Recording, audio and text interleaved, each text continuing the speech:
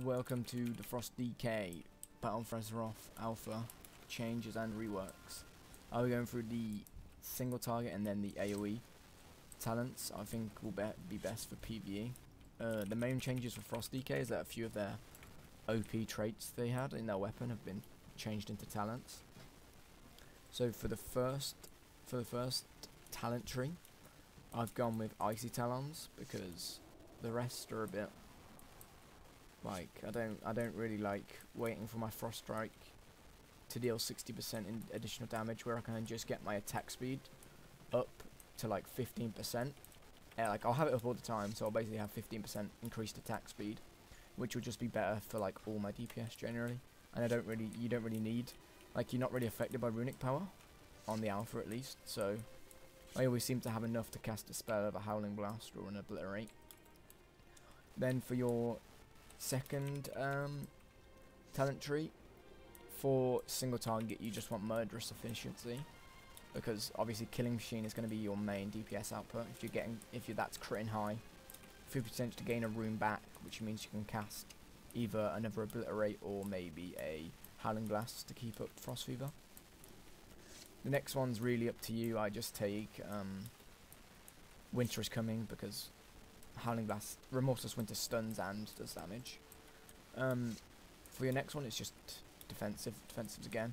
I took Inexorable Assault just because you're going to be getting damage, whereas this one, in the anti-magic shield, absorbs 35% more damage. It's just not that efficient. And Permafrost, I don't really like it, but whereas in Inexorable Assault, if you're not attacking a boss, and you can just have this really big auto attack saved up. So for your next talent tree, this is mainly about just AoE on all of these ones, to be honest. You can take any of them for AoE, but I just take Gathering Storm just because Remorseless Winter's already upgraded by Winter is Coming, so you just use that. Now the last talent tree, Breath of Syndragosa, that was obviously a golden trait on the Frost DK and in Legion, but now they've brought it into a talent tree, which is the bottom one. You can get Hungering Rune Weapon again, but I just literally take Obliteration. It ties in quite well with all your other CDs, so yeah. But yeah, it's all good. So yeah, so Ice Cap instead of, I think I forgot to do this. So I take Ice Cap because Frost Strikes and Obliterate reduce the remaining cooldown of Pillar of Frost, which just means I get Pillar of Frost up, which is going to be the main, like, your DPS spell you're going to be using a lot. You're going to have Obliterate and Empower Rune Weapon up, but you for the start of a pull, you just want to use Pillar of Frost and a few of your cooldowns and then use Obliterate, but I'll show you. The main thing you want to do is, so if you start off the fight, you want to start with Howling Blast, so that as soon as you've started, you've got Frost Fever on the target, and just start doing, prioritize hitting your Obliterates and then doing your Howling Blasts. Howling Blast, just make sure Frost Fever stays up, and yeah, make sure you use Howling Blast, Remorseless Winter a lot as soon as it's up, like now, so that you're just getting your talents being used. And now you can use your Pillar of Frost, so you've got increased strength, and then you can just start off with using Obliteration, and you can just obliterate the shit out of the ad. Just make sure you're using your runic power with Frost Strike and just using Obliterates, but just make sure you don't ever get to 100 runic power and you're just spamming the Frost Strike. Use Remorseless Winter because it's up. You can now, while on your next Pillar of Frost that you've got up after you've used Obliterate, that's when you can use your Empower Rune Weapon, just so you can get a lot of DPS off. But you mainly want to be maximising the amount you're using Frost Strike, because you don't want to overlap on runic power, because it's just really bad.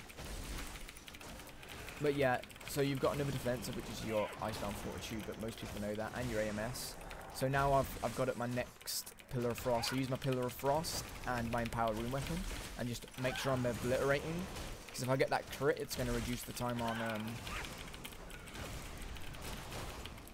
on a Pillar of Frost. But it's literally like the same as Legion, but just with a few changes to how you play the spec and how you dump your runic power.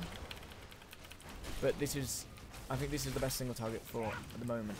But now I'll go into the AoE, which is a bit more fun, whereas Frost DK, the Legion's it's a bit the same as Legion, but the AoE has been changed rather a bit. And okay, so you want to use, I think Frost Strike is good for this next bit. So just keep Icy Talons to start with. But for your next set, you want to take Freezing Fog, because Howling Blast and Frost Fever deal 20% increased damage. And of course Howling Blast hits more than one target, so use Howling Blast and you'll get these two with Frost Fever, and obviously with them increased damage. It's just really good for you. So Ice Cap, you don't want to be taking that because you're not really going to be using Obliterate. You're only going to be using it when you get Killing Machine procs. You're just going to mainly be using Howling Blast to hit all the targets. So you want to do Avalanche so that you just get huge DPS to all nearby enemies. Next one, Winter is Coming, is the same as well, because obviously you're going to do big damage with Remorseless. You're going to be using this a lot because it does damage to loads of targets, and stunning them is just really good. The next one is just the same, really. I just take an Inexorable Assault because I'm going to be, when I'm not attacking something in combat on a boss fight, if you have to move, I'll be charging up a next auto attack, which is going to hit hard. For your next set, you really just want Frost Scythe because it does so much damage, and you can replace this with Obliterate and just be using this instead of Obliterate because it critical strikes the same as it absorbs your Killing Machine procs, so you can make sure you use that. So if you just take that, oh, my term expired, take Frost Scythe and just put it on your bars somewhere, put it there, and then obviously for the last one, you know what it is, Breath of Sindragosa. It's just really good. So you want to just get to full runic power using like Frost Scythe, Pillar of Frost, yada yada yada. So let's just see, I'll show you the, so if we start off with just the Frost Scythe, so that's going to hit more than one target, and just make sure you're using your Howling Blasts, Howling Blast, because that's going to hit more than one target. And then save your runic power, and then dump your runic power into your Breath of Sindragosa, so then you can use all of your cooldowns with Breath of Sindragosa. Breath of Sindragosa is good because you can use it on a pack, and then it will be up for the next pack. It's not like, it doesn't really wear you down where you can use it, and then you gotta wait. You can just keep it up. So you see, Frost Scythe gained a Killing Machine proc, so you can just make sure you're using that, and just using Frost Scythe to hit all the targets.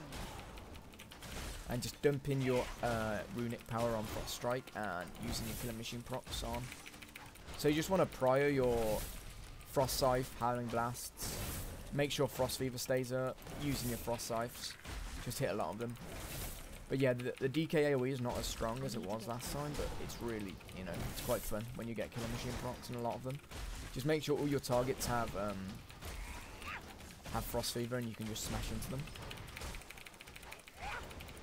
And just making sure you're using Reworks Winter on cooldown. But yeah, that's it for the Frost DK. All of this is set to change, so a lot of it is not set in stone. And obviously some talents could be buffed, some could be, you know, just made absolutely trash. But yeah, there'll be more guides out to come soon, so make sure you keep out for that. Like, subscribe, and see you in the next one.